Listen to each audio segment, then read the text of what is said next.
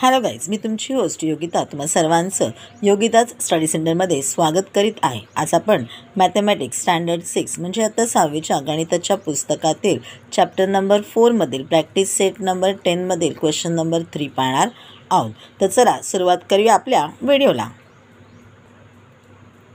आधी मी तुम्हाला क्वेश्चन वाचून दाखवते, समजावून सांगते आणि मग आपण कसं सोडवायचा ते पाहूया. Question number 3 solve. Question number त्यामधला first time. Suyash bought 2 completed 1/2 kg of sugar and Ashish bought 3 completed 1/2 kg. How much sugar did they buy altogether? If sugar cost 32 rupees per kg, how much did they spend on the sugar they bought?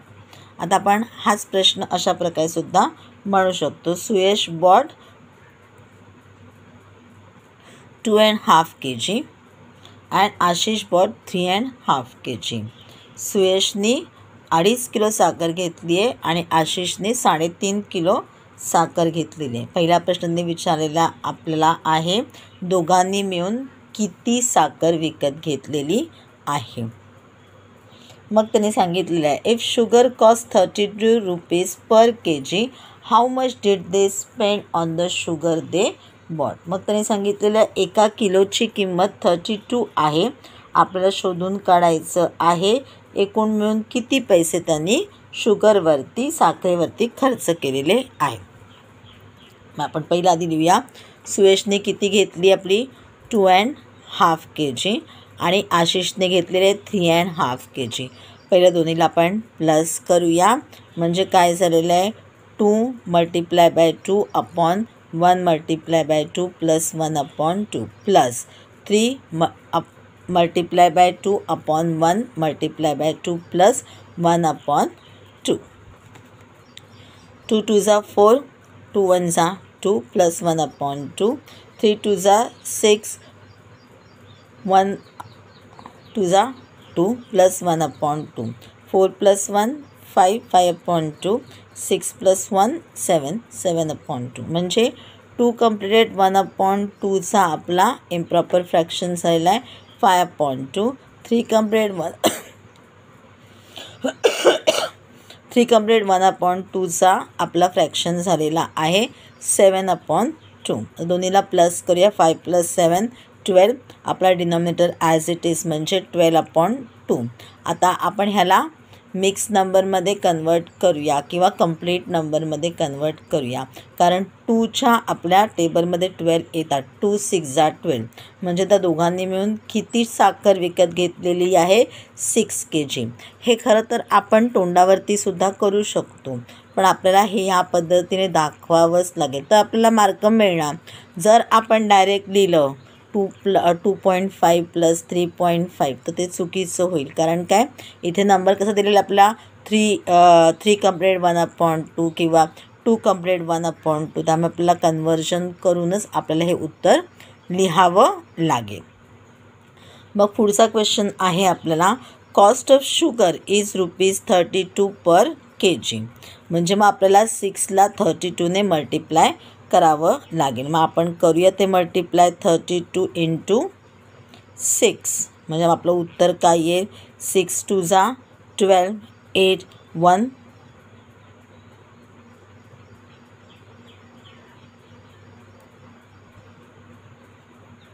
3 2 = 6 2 = 12,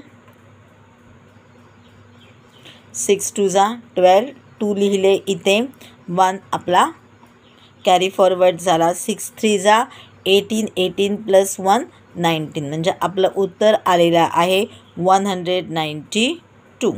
म्हणजे मग आपण लिहूया Suyash and Ashish spend ₹192 on the sugar. आता आपण second question बघूया.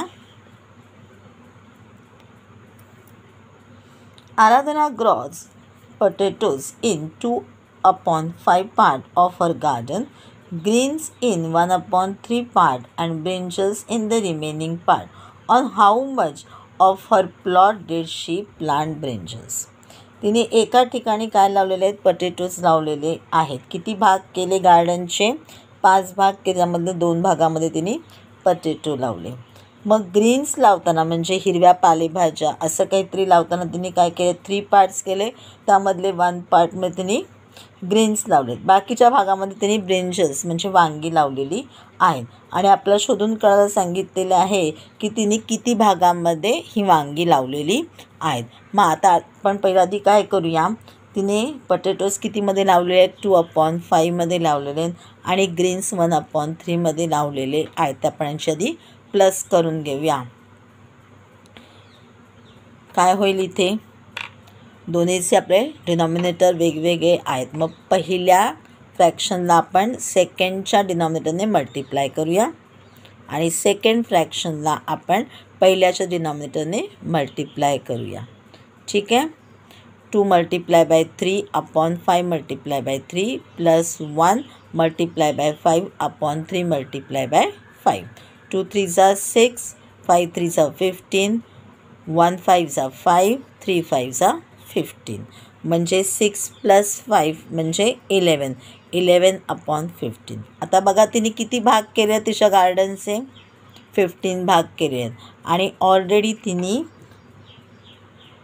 Potatoes आणि Green's किती भागांमध्ये मिळून लावले आहेत, 11 भागामध्ये. मग मी इथे वाक्य दिलं, आराधना makes 15 parts of her garden. She grows potatoes and Green's in 11 parts. म्हणजे 15 - 11 किती पार्ट्स केले आहेत, 15 पार्ट्स केले आहेत. कितीमध्ये तिने पटेटोज आणि ग्रीन्स लावलेले आहेत, 11मध्ये. म्हणजे 15 - 11 4. म्हणजे आराधना grows brinjals in 4 parts of 15 parts of her garden. म्हणजे तिने किती पार्ट्समध्ये ब्रिंजल लावले, आता 4 पार्ट्समध्ये, कारण रेस्ट पार्टमध्ये तिने ब्रिंजल्स लावलेले आहेत. म्हणजे तो आहे 4. म्हणजे आपल्याला जे फ्रॅक्शन तयार मिळेल ते मिळेल 4/15. कारण किती पार्ट केलेत गार्डनचे, 15. त्यामधल्या 4 पार्ट्समध्ये ब्रिंजल्स लावले आहेत. मग आपण वाक्य लिहायचं, आराधना grows 4/15 parts of her plots. Sorry, Aradhana grows brinjals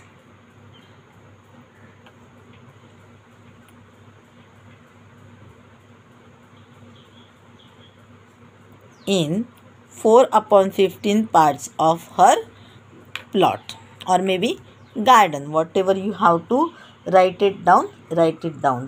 कारण त्याने सुरुवातीला गार्डन म्हटल्यानंतर प्लॉट असं म्हटलेलं आहे. ठीक आहे. ओके, आता आपण क्वेश्चन नंबर 3कडे वळूया.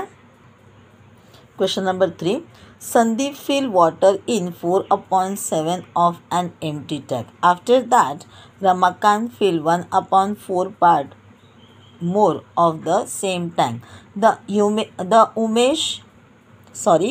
Then Umesh used 3/14 parts of the tank to water the garden. If the tank has a maximum capacity of 560 liters, how many liters of water will be left in the tank?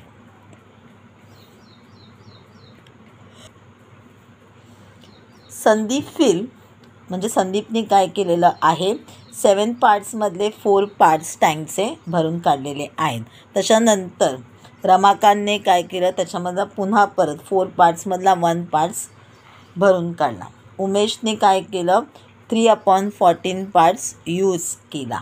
आता आपल्याला सांगायचं आहे की किती राहिले, पण त्याच्याहूनही त्याने पुढे सांगितलं, हे तुम्ही नुसतं आता फ्रॅक्शनमध्ये सांगणार. त्याने सांगितलं 560 लिटर्सची ती टाकी आहे. आता तिचे पार्ट्स करा आणि सांगा की किती त्याच्यामध्ये पाणी बॅलन्स राहिलेलं आहे. मग आपण लिहूया, Sandeep fill water in 4/7 part of the tank. Ramakant fill 1/4 part of the tank. म्हणजे 4/7 + 1/4. डिनॉमिनेटर वेगवेगळे आहेत. म्हणजे काय करूया, फर्स्ट आपल्या फ्रॅक्शनला सेकंडच्या डिनॉमिनेटरने मल्टिप्लाय करूया, सेकंडला फर्स्टच्या डिनॉमिनेटरने मल्टिप्लाय करूया. म्हणजे 4 × 4/7 × 4 plus 1 × 7/4 × 7. 4 4s are 16, 7 4s are 28, 7 1s are 7, 7 4s are 28. दोन्हीचे आपले जे डिनॉमिनेटर ते सेम आहेत, म्हणजे आता आपण न्यूमरेटरला प्लस करू शकतो. 16 + 7 उत्तर आलं 23. म्हणजे 28 भागापैकी 23 भाग आपला भरलेला आहे. Umesh use 3/14 part of the tank. किती वापरलेला आहे? 3/14. कशामधनं मायनस करावं लागेल? जो भरलेला पार्ट त्यामधनं मायनस करावा लागेल. म्हणजे 23/28 मायनस 3/14 करून बघूया आपण. आता इथे काय, एक 28 आहे, एक 14 आहे. म्हणजे 14च्याच टेबलमध्ये 28 येतात. 14 2 = 28. मग आपण 14ला फक्त 2ने मल्टिप्लाय करूया. 28चा ॲज इट इज फ्रॅक्शन ठेवूया किंवा त्याला आपण मल्टिप्लाय बाय 1 करू. म्हणजे उत्तर आपलं ॲज इट इज येईल 23/28 मायनस 3 2 = 6 आणि 14 2 = 28. करूया आता. 23 मायनस 6/28 म्हणजे आपलं उत्तर काय येईल? आता 17 येईल उत्तर.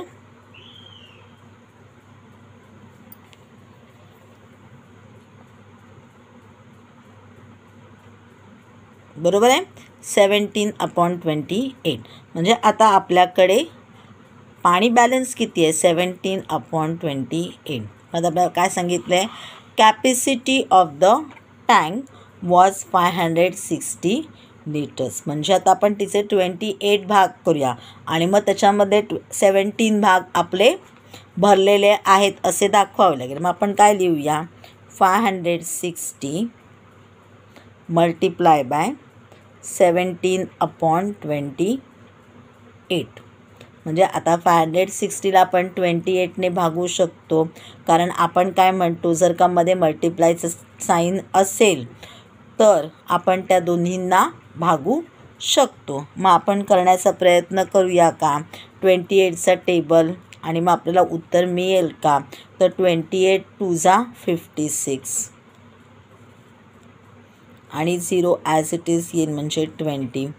बरोबर आहे. म्हणजे आता काय राहिलं आपल्याकडे? फक्त 20 मल्टिप्लाय बाय 17 करूया. 20 मल्टिप्लाय बाय 17 म्हणजे 340 येईल आन्सर आपलं. म्हणजे किती आहे लिटर त्याच्यामध्ये पाणी? 340 लिटर्स पाणी आहे.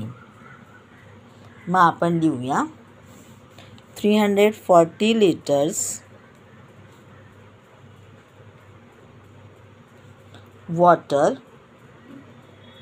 liters of water will be left in the